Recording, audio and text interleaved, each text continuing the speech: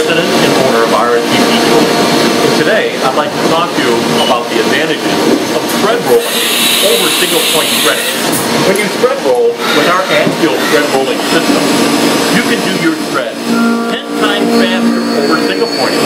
Single pointing, if you took a half 20 threads, it would take you 7-8 cycles to do this one thread. It's about an 8-second cycle time. When you thread roll with an RSVP Axial thread rolling head, it's done in one pass and in 0.8 seconds.